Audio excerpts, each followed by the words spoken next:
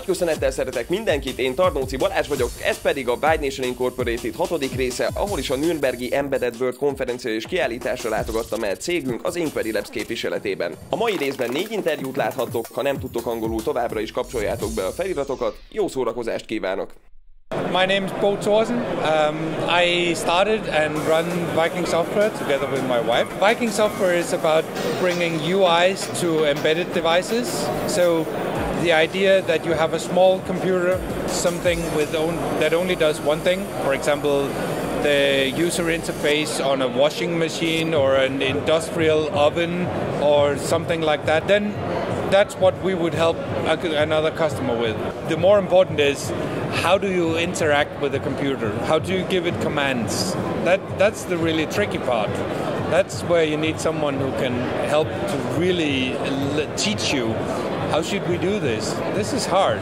So we have a couple of different applications that we want to show here. The first is not really an application, and that is this the rocket here, which is an example that we work for the European Space Agency, ESA, for a project.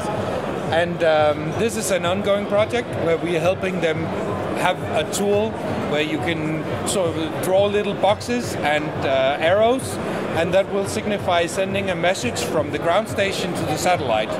So it's about showing this communication in graphical view, because it's hard. ESA has just had a satellite sent to Jupiter, and talking to a satellite at Jupiter, I mean, it's difficult. I mean, you send a message to it, and 2 days later you get a response. But in the meantime, you've sent 3 other messages. We cannot handle that kind of communication in our heads as software developers. So you need a tool to help that. Right next to it is an animation application, which is it's about creating a system that's useful for people who like to do animations on paper, because that's a specific way of working. A német Fraunhofer IIS intézet több találmányával is jelen volt a kiállításon, de én első körben az úgynevezett energiacsapolásról kérdeztem meg őket. Yeah, we are at Fraunhofer IIS in Nürnberg developing energy harvesting systems, and for example that means gaining energy out of ambient energy sources, for example here temperature difference. So in this case you see it's a cold pipe which is colder than the ambient air. And this cold pipe, it's like you see here on this tablet, it's 3 degrees Celsius temperature difference from the bottom part of the sensor to the heatsink on the top. And this 3 degrees Celsius is enough to supply a microcontroller and a Bluetooth Low Energy transceiver inside this module and transmit the data, which means the temperature here of the pipe and the heatsink temperature, to this tablet here. Another thing what we are doing is gaining energy out of vibration, and here we have vibration with 60 Hz and a vibration amplitude of about 0.05 to 0.1 G, and you can see basically here that's the vibration profile we are sending directly out of the sensor. So it's measuring the vibration and uses this vibration to supply this sensor here inside, and it's also transmitting with Bluetooth Low Energy here to this tablet. Azon ugyan nem lepődtem meg, hogy az elektromos autók töltőállomásait milyen könnyen fel lehet már törni, azon viszont annál inkább, hogy a Fraunhofernél erre milyen hatékony megoldást dolgoztak ki. First of all, we're trying to show a secure charge point for automotive electric vehicle charging. As the problem is that most of the current charging points are just out there in the field, unsecured, unsurveilled, easy to breach. As has been shown a couple of years ago, easy to hack. And what we have implemented here is, first of all, to protect user data on the device. So if users start charging, the user data gets sent to the charge point, just in case the charge point goes offline and the user still wants to either charge later or continue charging. That's the case. Second, we implemented a secure firmware update mechanism to prevent downgrade attacks, for example, and system attestation to make sure that our charge point is in a valid and trusted state.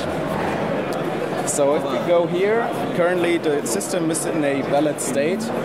As a charge point operator, we can go and unseal the user data and see who are the users that have been charging here and more of their data maybe.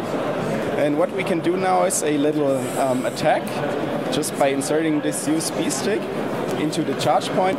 So if we do that, just insert it, and after the system reboots, it will have a so-called hacked firmware installed on it. I see.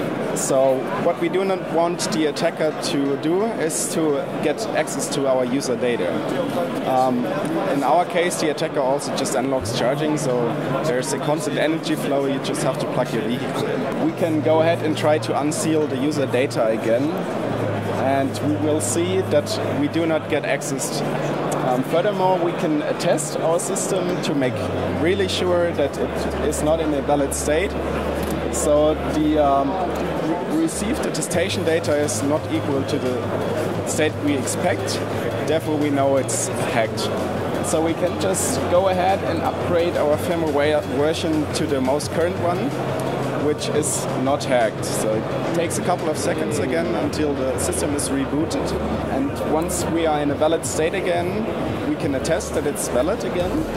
So now it's rebooted and we attest, and everything is as expected. And also, we can now again go to unseal, and we should have access to our user data stored on the charge point over there. So now the charge point could go offline, the user could come back, authenticate himself as Carl, and start charging again. Végezetül pedig a nem annyira autókkal, sokkal inkább az automatizálással foglalkozó, szintén német Logi.Cals kérdeztem legújabb termékükről.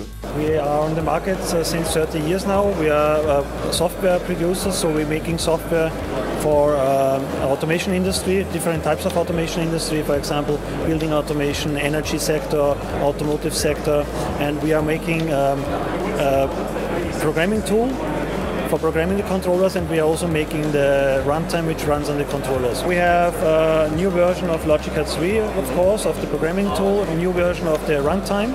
We have different types of runtime, so we are providing runtimes for microcontroller-based systems and for IPC-based systems.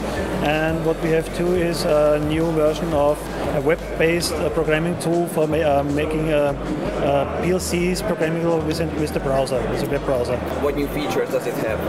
You can make libraries with Logi.Cals 3, so you make library blocks with Logi.Cals 3, and then you can load the libraries to the PLC, and the top-level application is then programmed via the browser with the so-called Logi Web editor. It's a browser-based editor based on JavaScript, and you can communicate with the PLC and make the application logic, the top-level application logic with the web editor. I think the direction is to bring everything to the cloud. So Industry 4.0. Yes, and so we need browser-based programming of PLCs, and also the parameterization of the different PLCs and the distribution of applications to different PLCs, edge computers, for example. I think it will go in this direction.